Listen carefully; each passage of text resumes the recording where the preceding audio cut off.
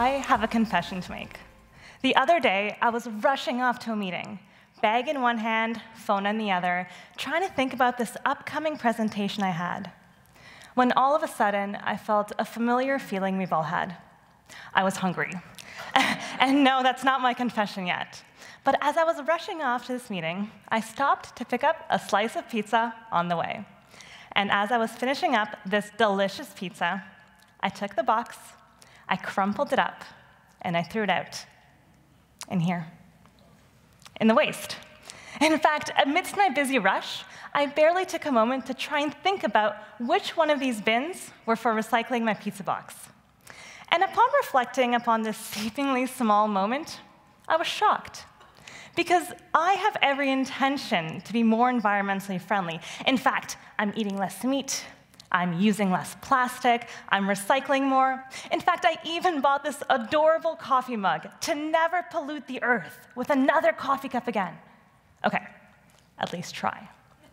So why is it then that someone like me, and I'm sure many of you, someone who's open, willing, and ready to accept this change of being more environmentally friendly, fail at something as simple as recycling a pizza box? So this brought me to a bit of a larger question. How do we then ignite a change in our behavior? So today, I'm here to ignite a change in the way that you perceive and make your decisions every day. Now, before I begin, let's get something out in the open. You and I, as humans, we're actually not all that great at making decisions that are best for us in the long term. Now, to illustrate this example, I'll turn to one of our favorite subjects, math. 2 + 2 equals? Now, before I even finish the sentence, I'm sure the number 4 popped right into your head. In fact, I'll take another guess and assume we didn't need to use our fingers or pull out our calculator. The number just came to you. What we've just experienced is one of the 2 systems of thinking, or something we can refer to as System 1, or fast thinking. And fast thinking is great at getting you through all those quick things you have in your day. It's good at detecting anger in a voice, reading billboard signs, and so on, knowing which foot goes first. But fast thinking, well, it takes its shortcuts. But wait a second, I'm seeing some smiles around the room, so it looks like we're pretty comfortable with our math. Let's try one more example. 89 multiplied by 34 is? No one? Well, that's because what we're just experiencing is our second system of thinking, or something that we call slow thinking.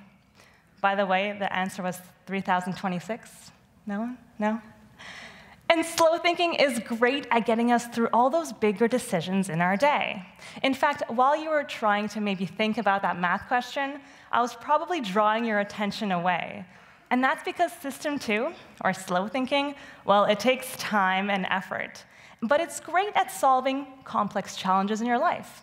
For me, when I was thinking about that upcoming presentation I had, well, it was great at using my time and effort for that. Fast and slow thinking are great at getting us through all those decisions in a day. By the way, can we guess how many decisions we make in one day? From the moment we get up until the moment we go to bed. Is it 5,000? Is it 10,000? Well, in one day, on average, we make 35,000 decisions each and every day. And by the way, 226 of those are just about food. So I'm not the only one thinking about my decisions of grabbing pizza on the way. Fast and slow thinking are great at getting us through all those 35,000 things we need to do and think about in one day. But to do that, our brains, well, they take little shortcuts, little systematic errors, so that we can do all the things we need to do quickly and not get stuck on the smallest tasks, like which foot goes first. And these little shortcuts, or these little systematic errors, well, this is something that we refer to as a bias. And a bias, well, it can really mess with how we make decisions in our long term. In fact, in 2016, the Boston University found that there were even biases in the simple act of recycling. They found that people were less likely to recycle an item if it was distorted, such as when I crumpled up that pizza box. Now, can we take a moment to think about that? All those consequences to our very earth due to something as simple as, this doesn't look so good, I'm throwing it out. In another example, in a study we did, we found that people valued food less when they brought it home. Think back to the cucumber in the back of your fridge, the one that you bought a bit too long ago, and it's getting a little bit soggy, and it might be time to throw it out or compost it. Well, the chances of you taking this cucumber, removing the plastic and throwing it out, as it's not always recyclable, and taking the soggy cucumber and composting it, well, the chances of you doing all this, well, it gets pretty low due to something I'll just refer to as the yuck factor. So biases, well, they really mess with how we make decisions. Even if our intentions are to, for example, be more environmentally friendly, do the right thing, well, biases, we may not even realize it, but they affect how we think. Okay. At this point, you might be thinking, okay, Liora, we get it. Fast, slow thinking, we make decisions, we have biases, we all have it. What's the big deal?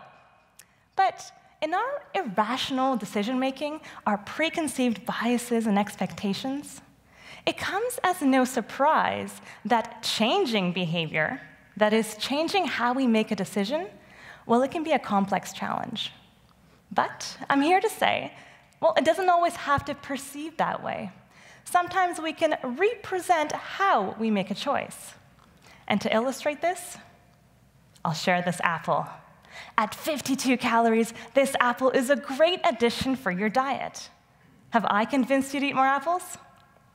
Okay, maybe I haven't, but a study at Cornell University was trying to get kids to eat more apples. And traditionally, we'd sit the kids down and tell them, an apple a day keeps the doctor away, right? Because the more information, the better. Well, not always. In fact, the study took the apple, sliced it up into bits, and placed it into bags. And by doing so, well, they didn't really change much about the apple. It's still the same apple. They simply changed the type of choice these kids had. And the result? A 71% increase in consumption in apples.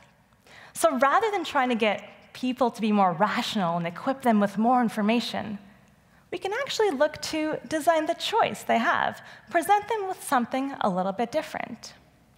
Because if we want people to decide to, do the right thing, we need to make it easy for them to do that.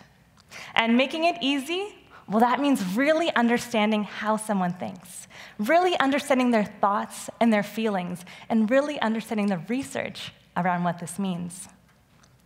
And that is exactly what we did with this very recycling center at a local university. We conducted ethnographic research, which is the study of the motivations, values, principles, and behaviors related to sustainability by the students who are using this very recycling center. Because to understand how someone makes a decision, we need to understand how they assess their options, what they're thinking about. And that's exactly what we did with this very recycling center. One way we can impact decisions is through something called a nudge. Now, I've already gave a little bit of an example in the apple, where we cut it up and slice it into bits. And nudges, well, that's a soft technique we can use to nudge a specific behavior.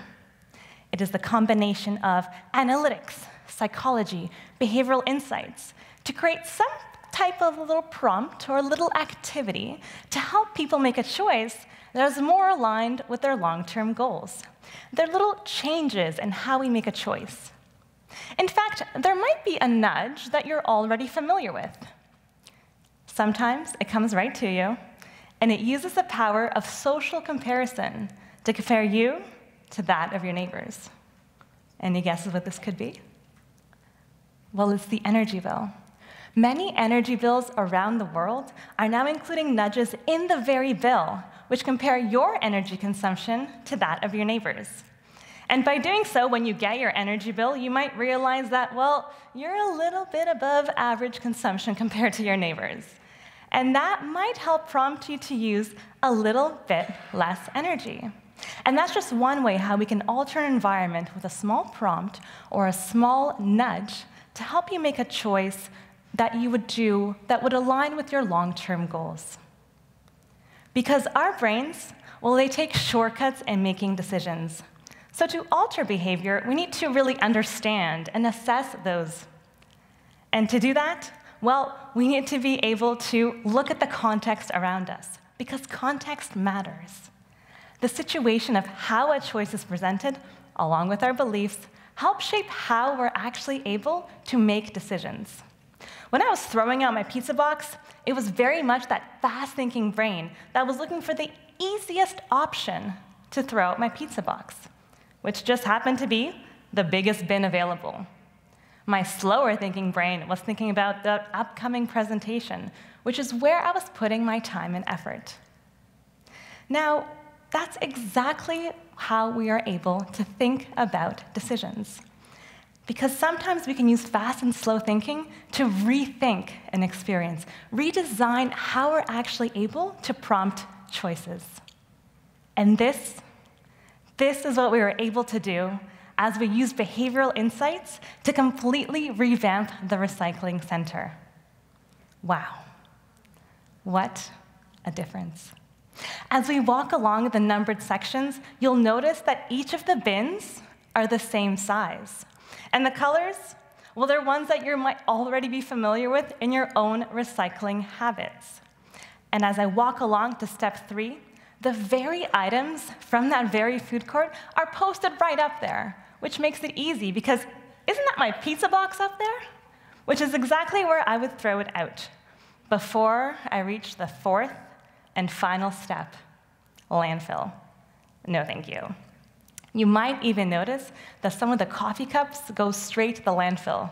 So maybe we should all have a look at those adorable coffee mugs. This experience, it's bright, it grabs your attention, it's attractive. And the words on top, we recycle, you make the difference. Words that align with our broader goal of being more environmentally friendly. So do we think this ignited a change in behavior? Did this make a difference? I'm seeing some nods, so yes, you're totally correct. But how much of a difference do you think this made? Well, we were able to divert waste from just 12% of items being thrown out in their correct and respective bins to 91% of all of the items being thrown out in their correct and respective bins and away from our landfill. And we were able to do this in just 6 months. Leveraging behavioral insights, thank you. Pretty impressive. Because leveraging behavioral insights, whether it's applying small nudges to rethink decisions, such as we saw with the Apple or the energy bill, or using those behavioral insights to completely reimagine and rethink how we make a choice, well, that's actually just the beginning, and it impacts far beyond our recycling center. Not every problem requires a drastic solution.